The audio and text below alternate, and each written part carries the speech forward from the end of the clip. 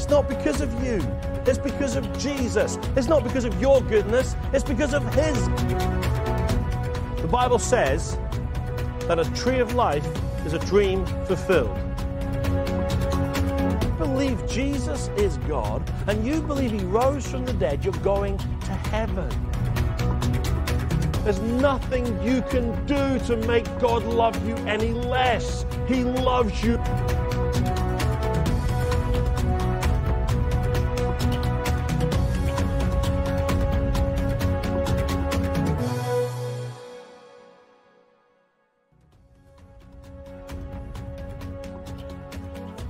Hi there, my name is Ben Conway. I'm the lead pastor of Tree of Life Church in Dagenham in Essex, that's in the northeast of London, and I'm also the founder of the Tree of Life family of churches. Right now, at the time of recording this message, we have 10 churches in the UK. I say right now because we're planting new churches all the time.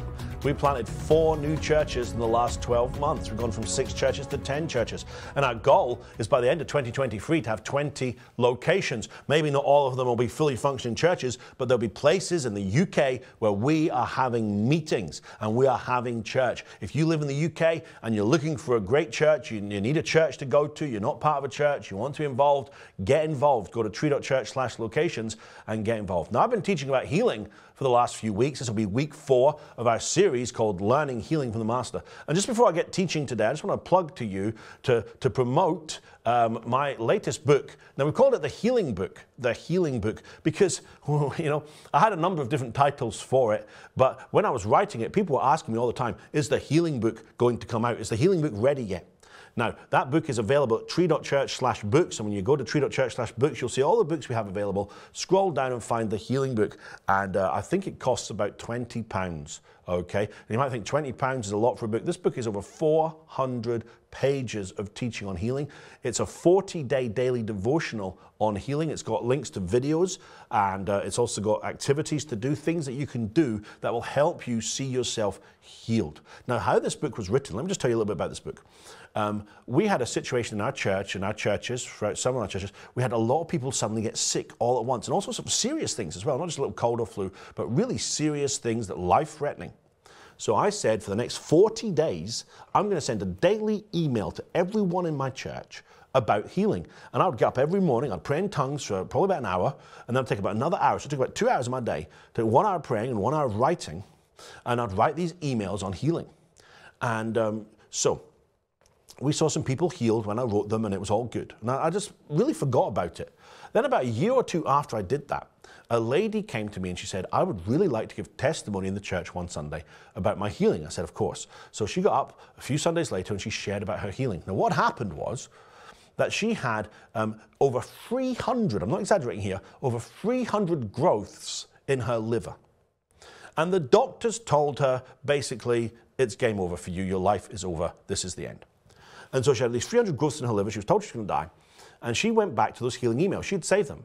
And she started reading them every day. And by the end of 40 days of reading those emails, every single one of those growths was gone. She was given a clean bill of health. She's completely healed. She's still in our church today. She's still very much alive. She's still very much blessed. Now, within all of that, she said, while giving her testimony, these emails should become a book. Now, my eldest son, who's the director of our media, and so if you're watching this on TV anywhere else other than the UK, he has been the one who's converted that program to the right specs, and he's made you get it, so thank him. Okay, he works for us, he's paid staff. My eldest son, he is a proofreader by training, by experience. He said, Dad, you know, he's a writer as well, he's got some of his own books, he's a very gifted young man. And he said, Dad, I would like to take those emails and turn it into a book, and I'll get it published. And so he did all of that, and now it's done, okay? And so that book is actually, we've sold out of it twice now. So we need to get some more in. But if you order from that link, they will actually print it direct and send it straight to you. And you'll have that book, 40 daily devotions, what to do, how to get healed, how to receive your healing, all the activities, links to the videos, everything in there. So it's not just a book, it's a whole healing course, really. That'll help you get your healing because Jesus Christ wants you well. So this is actually our 4th week talking about learning healing from the Master, learning healing from the Master. And our first week we looked at the leper who was healed, and we found out that Jesus Christ wants you well. That was our first truth. Our second truth was with the centurion, healing is voice activated. Healing is voice activated. And then we were looking at Matthew 9 last week, And we found out that healing parallels forgiveness. And we saw this man with the palsy, couldn't move his arms, couldn't move his legs, and he was healed because he understood that forgiveness and healing are linked.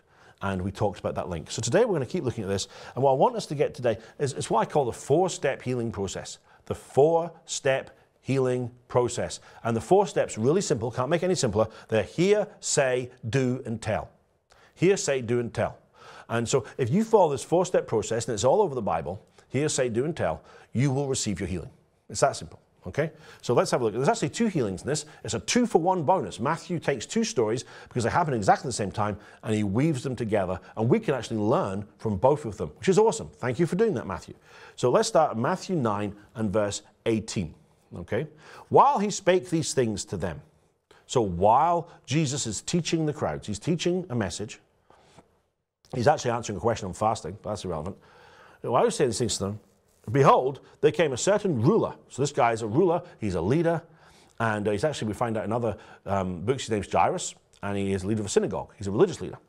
And a certain ruler worshipped him, saying, my daughter is even now dead, but come and lay hands on her, and she shall live. So my daughter's dead, but if you pray for her, she's going to live. Okay, now, actually at this point, the daughter wasn't dead, but she was as good as. Okay, that's, I've never actually raised the dead. Okay, half my family have raised the dead. My wife has, and 2 of my 4 children have. I've never raised the dead. I've never been in that position. And part of that reason is because I often arrive too early. But I've seen 2 or 3 people raised from being as good as dead. The doctor said, you'll be dead by morning. You'll be dead in a few hours. And I've prayed for them and watched them completely recover. So at this moment, she's not actually dead. And you can find that in other gospels, but she's as good as dead. And he said, but if you lay hands on her, she'll be healed. So Jesus got up and followed him as did his disciples. Imagine that, Jesus teaching away, he's answering questions. It's like a church meeting. Like Monday, I imagine being in church one Sunday, and the preacher's in the middle of his sermon, and somebody just walks up to him, goes, I run the church across the road. I run another church, but my daughter's really sick. Can you come pray for her? And the pastor just follows the other pastor right at the church. You just sit there. Oh. I personally, I would get up and follow. That happened to me once, actually. I was in Eastern Europe, and I was in the middle of teaching, and someone went up to me and said, my mother is dying. Will you come pray for my mother? And so I just followed out of the church. I didn't know what to do. I just followed. And so half the church got up and followed me. And we went down the road and walked down the road. It wasn't far, it was only a few hundred yards. And we got there, and I prayed for the mother, and the mother was in bed. She couldn't get out of bed. And I said, you're healed in the name of Jesus. Get out of bed in Jesus' name. And she's shouting at me in I think it was Bulgaria. Maybe it was Albania. I can't even remember where it happened. I think it was Bulgaria. And she's shouting at me, and I like the daughter, translate to English, please. And so basically the translation was, I know I'm healed, the pain's gone, I know I can get out of bed, but I'm wearing clothes on. And I'm not getting out of bed in just my underclothes. So we all left the house, she got dressed and came to church. Okay? And it was just funny when I started following the pastor out the road, everyone started following me. We need a bit more adventure in our lives. We need a bit more adventure in church. And there's an adventure going on here. Jesus is teaching, this guy comes up and goes, I run the synagogue, my daughter's about to die, please come and help. And Jesus gets and follows her. Man, that's how we should be. If we see someone sick, go up and get ministering to them. You don't need a word from heaven. You don't need to hear a big spooky voice, pray for that person now. It's not like the 10 Commandments, Moses. No, you don't need any of that. You just need to know there's someone sick. Okay, I'm going to go and pray for them then. I only don't go and pray for someone if I hear a booming voice. Otherwise, my default is go. I got a phone call in the middle of the night once, 2 a.m., from one of my elders. And my elder said, I've got a friend phoned me and their daughter's in hospital and she's dying. I said, I'm up, I'm going. And it's 2 o'clock in the morning, I'm praying in tongues to wake myself up, and I'm shila, and I'm getting all ready to go, and I'm getting dressed. And as I'm praying in tongues and getting dressed to go to the hospital at 2 in the morning to pray for a dying child, God speaks to me and says, don't go. I mean, I wasn't waiting for a go. I don't need to hear a go. I just go. Okay? The Bible says go, so I just go. But God said, don't go. And I was like, I rebuke you, Satan. Why would God not want me to go and pray for a child to be healed? That's not God. But I know God. I know the voice of God. I've been listening to the voice of God for years. I knew it was God speaking. So I phoned my elder back and I said, listen, God just spoke to me and said, I can't go. I don't know why, but I can't go. And so she said to me, if you're not going, I'm going. And she went and she prayed and the girl was completely healed. And you see, how many of you know that would have been better for her to see that miracle than me? Because I see a lot of miracles. And so I was really excited. I was really pleased that had happened. And the family started coming to church. They were Hindus and they got born again and became Christians. Glory to God. And I was just so glad that my elder was going. And sometimes, but the point of what I'm saying is this: I don't need to go. I just go. I didn't wake up in the middle of the night and go, shall I go and pray for this person or not? I just go. And unless God tells me don't go, my default is go. But most Christians, their default is stop. They assume that everything's a red light unless God says it's green. No, assume a green light and go. If God wants you not to go, he will let you not go. You can see that in the book of Acts. Paul says, I went here to preach. God says, no, keep going. So I went there to preach, and eventually ends up in Macedonia, first church ever planted in Europe. He meets Luke and Paul's this divine connection that really changes the world. And Luke writes Luke and Acts, and so it's amazing, that divine connection. But Paul wasn't sitting at home waiting for God to tell him to go to Macedonia. He was on his way to preach somewhere when God told him to go to Macedonia. And so you need to treat every light like a green light. And if you get a red light, stop. But don't treat every light like a red light. Just sit there and wait for God to call you. Oh, God, I'm just waiting for me. You understand what I'm saying here? Go. So Jesus just treats life as a green light. My daughter's sick. She's nearly dead. I'm going. Someone tells you, hey, my daughter's sick. She's nearly dying. Okay, let's go to her house. Let me pray. Well, I've never seen that happen before. Maybe she's never gone before. Maybe you need to start going. Start praying. Start stepping out in faith. So Jesus arose and followed him, and so did his disciples. I love that. Well, we're going to watch Jesus do a miracle. Let's do it. Let's get involved. You know, if you're part of a ministry and you know the minister's getting the sick healed on a regular basis, the next time you're going to go and see someone get healed, can I come with? Can I be your disciple? Can I watch? And can I get involved? You know, don't just say, I'm a disciple and just sit there. No, you're a disciple of Jesus. Get involved. Do what Jesus did. So the disciples came and followed him. Behold, a woman who was diseased with an issue of blood 12 years came behind him and touched him with his garment. So we all know, you know, from the other Gospels, a whole crowd here. And so this woman, she's sick. And she comes up behind him and she touches him. For she said, say, that's one of my 4 things, hear, say, do, and tell. She said within herself, if I can just touch his garment, I shall be made whole. That's what she said. But then Jesus turned, and when he saw her, he said, daughter, be of good cheer, your faith has made you whole. And the woman was made whole from that hour. Now, let's just press pause on Jairus' daughter for a minute, and let's look at this woman. And these are the 4 elements I want to talk to you about. Hear, say, do, and tell. Okay? If you want to be healed from your sickness, you want to see other people healed from their sickness, remember these 4 words in this order. Hear, say, do, tell. The first thing this woman did was hear. Now, that's sort of off camera, so to speak, in this Bible story. We don't know how she heard. We do know she did hear. Someone must have told her about Jesus. There's no way she'd have just known who he was and known that if she touched his garment, she'd be healed. Maybe one of her friends came around her house and told her how they were healed. Maybe someone came around and told them how their friend was healed. But somebody told her Jesus Christ was the healer. She had to have heard it. Faith comes by hearing. And Jesus said she was healed by her faith. So where did that faith come from? It came from hearing. So although the hearing's off camera here, we know that she must have heard. She must have heard from somebody about Jesus. The reason that so many people are not coming to church, they're not coming to Jesus for their healing, they're not coming to Jesus for their miracle, all these tough things are happening in our nation and everyone's turning everywhere but Jesus, is because we are not telling people, and because we don't tell, they don't hear. How can they believe if no one tells them? That's what Paul writes to Romans. How can people become Christians if we don't tell them about Christ? We have to tell people. And people want to hear about Jesus. It is a lie. It is a satanic, evil, fleshly, carnal, stupid lie that people in the UK are not interested in Jesus. We had Riley Stevenson from Texas come to our church, and he actually came and preached in 6 of our churches in 1 week. Man, we had a real intense pace. It was meeting after meeting, and every day after he preached, we took a team out in the middle of the day on the streets of 6 different towns in the UK, and every day we saw dozens of people born again. People want to hear about Jesus. At one stage, Riley prayed with a whole gang, maybe about 14 to 16 teenagers, and they all prayed the prayer and they all became Christians all at once as he started to pray with them. It was powerful, okay? Because people in this country want to know about Jesus. The problem isn't the hearing, the problem is there's not enough telling going on. So we need to tell people. And I'm so glad, I don't know, you know, when I get to heaven, and I'm going there, because I'm born again, I'm going to meet this woman with the issue of blood. I say, hey, you're the woman with the issue of blood. She goes, not anymore, I've been healed for thousands of years. I don't know why they keep calling me that. You know, and there's Doubting Thomas going, they keep calling me Doubting Thomas. I went out and planted churches all over India. I was a man of faith. I had one moment of doubt. I got Doubting Thomas. And, you know, it's amazing how we call these people different things. And the first thing I say, well, what's your name then, woman with the issue of blood? Maybe she's called Mary. Maybe she's called Miriam. Maybe she's called something different. I don't know. Okay? Maybe she's called Phoebe. I don't know what she's called. Okay? So she's got a name. She said, that's my name. I said, I'd love to know, who told you about Jesus? How did you hear? I'd love to know. Introduce me to the person who told you.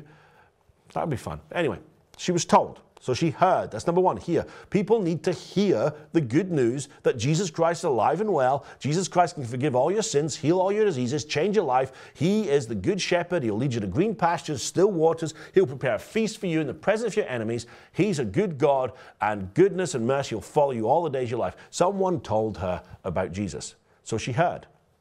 Then she said, now this is very much on camera. Okay, this is here, right here in the Bible, Matthew 9:21, she said. She said. Remember what we said when we talked about the centurion a couple of weeks ago? Healing is voice activated, okay? Healing is voice activated. And if you haven't heard that program, go to tree.church/YouTube, and all these programs will be there. You can listen to them, and you can get the whole series of learning how to heal from the Master free of charge. Just sit there and watch them, and you're more than welcome to do that. Now look at it here. She said within herself, so she's not talking to you, she's not talking to me, she's not talking to anyone else. She said to herself, oi, self, listen, sometimes you have to talk to yourself as a Christian. I know people say, talking to yourself's crazy. Well, it depends what you're saying. It depends what you're saying. Well, people who talk to trees are crazy. Jesus talked to a fig tree. Jesus talked to a storm.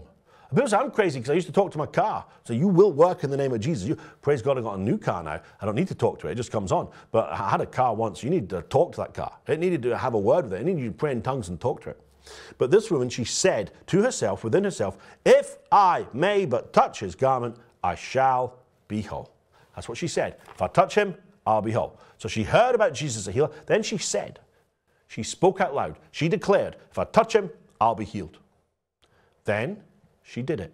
Hear, say, do. She went and touched his garment. She didn't just sit in her living room and go, if I touch Jesus, I'll be healed. If I touch Jesus, I'll be healed. If I touch Jesus, I'll be healed. I believe I receive. I believe I receive. Hallelujah.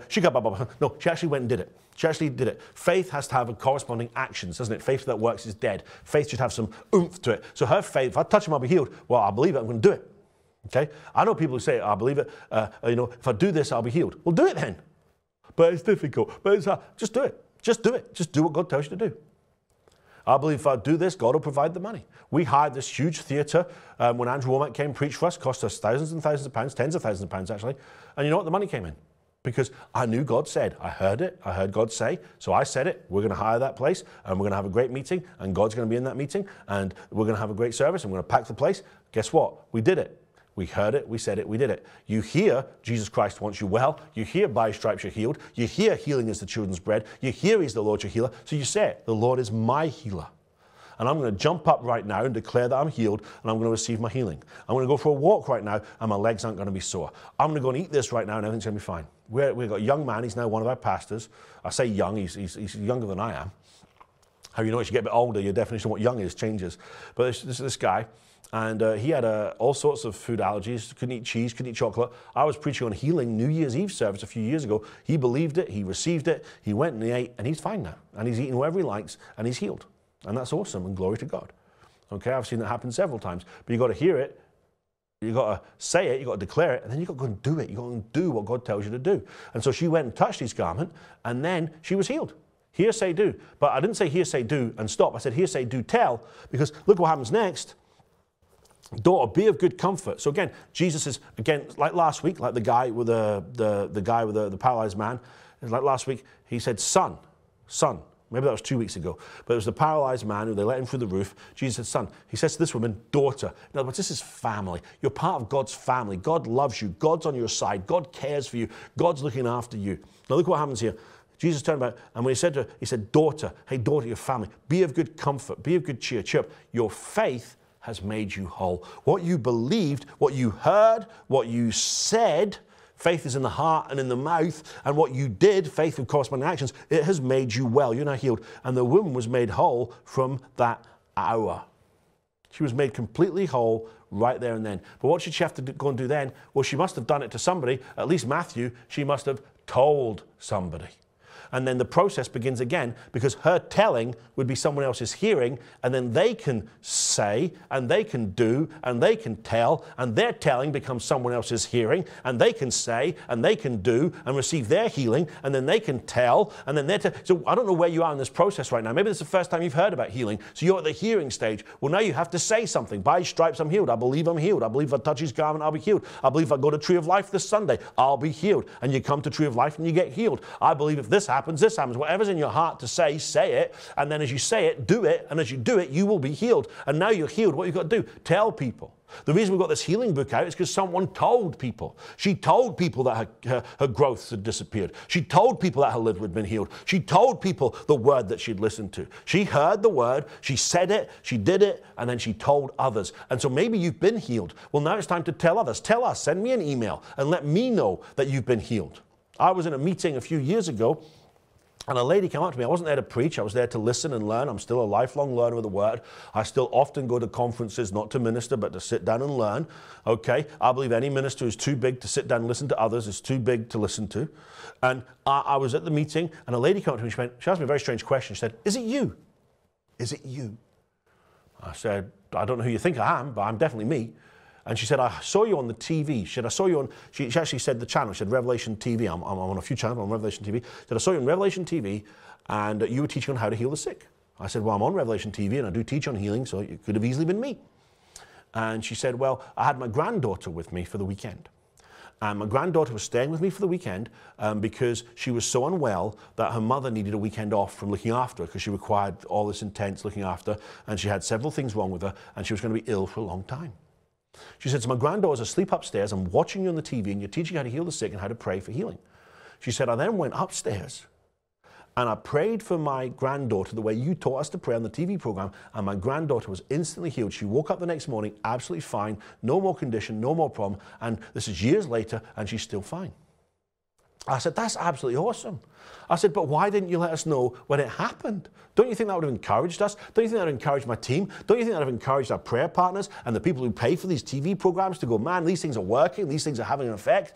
I said, "I'm glad you told me today, but why didn't you email me or phone us 3-4 years ago when it happened and let us know?" And so maybe you're sitting on a testimony today, and maybe I'm not going to meet you at a conference in a few weeks' time, so maybe just give us a call, give us an email, and let us know about your healing. Let us know about your miracle, and encourage us. Do some telling. We'll make sure we tell other people. Don't worry. We'll broadcast it. We'll let other people know your story.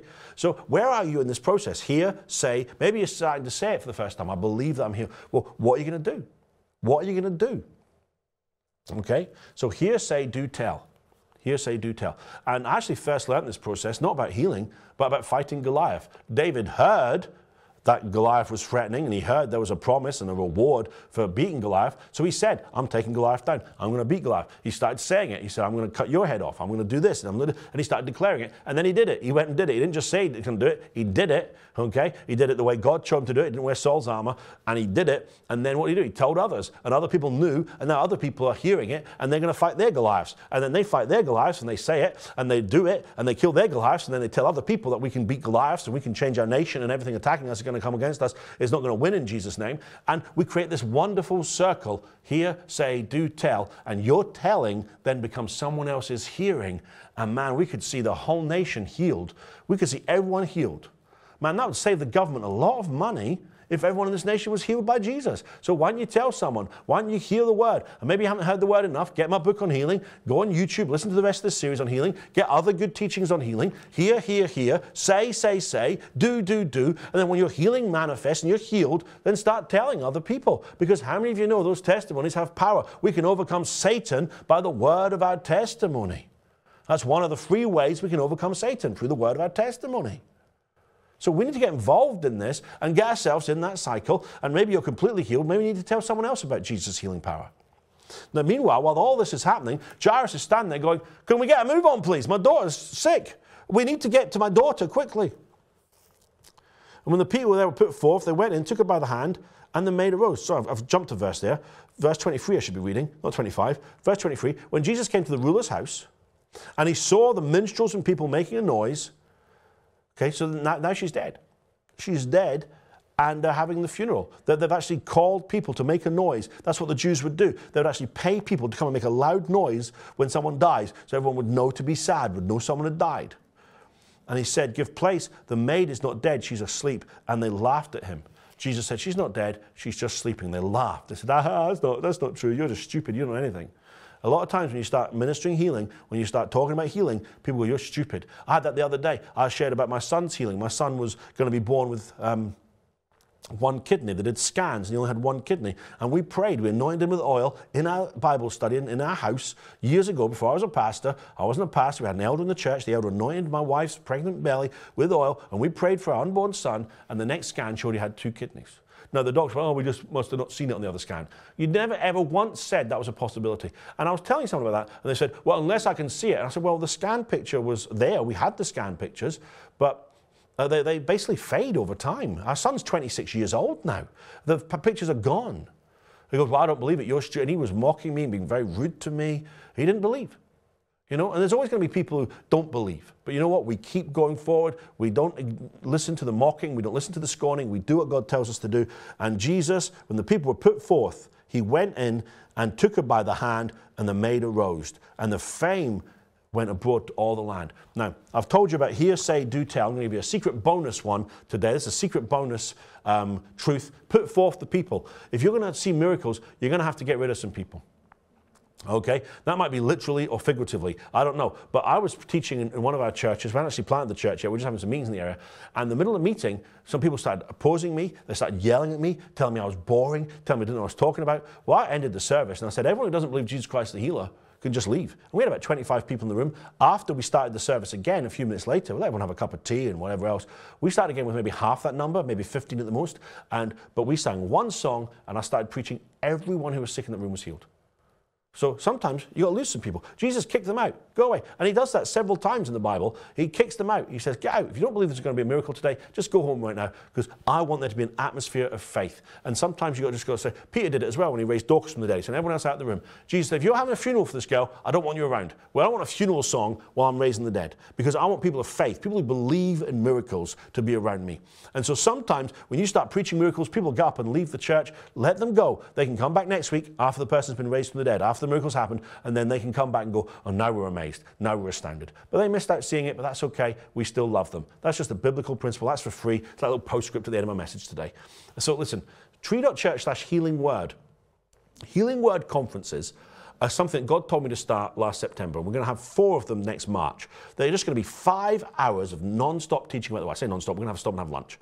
Okay, we'll have a couple of stretch your leg spaces. But there's no worship, there's no anything else. It's just the teaching of the word on healing. 5 hours of concentrated teaching on healing in one day, on a Saturday, and we're going to get the word of God into you, and it's going to show fruit, and you're going to receive your healing there. So tree.church/healingword, you can find out when and where those conferences are, and we're going to have them all over the UK in the next few months and years. They're going to be awesome. Listen, we're out of time now, but don't ever forget, Jesus is on your side. Jesus loves you. Jesus wants you well, and God is for you. If God is for you, who can be against you? I'm believing for good things to happen to you during the week, and come back next week and we'll keep talking about lessons from the Master on healing. And I'd love for you to join us next week, and I'd love to see you there. But until then, have an awesome week. Don't forget God's for you, and believe for good things to happen to you this week. Amen. Awesome. Thank you.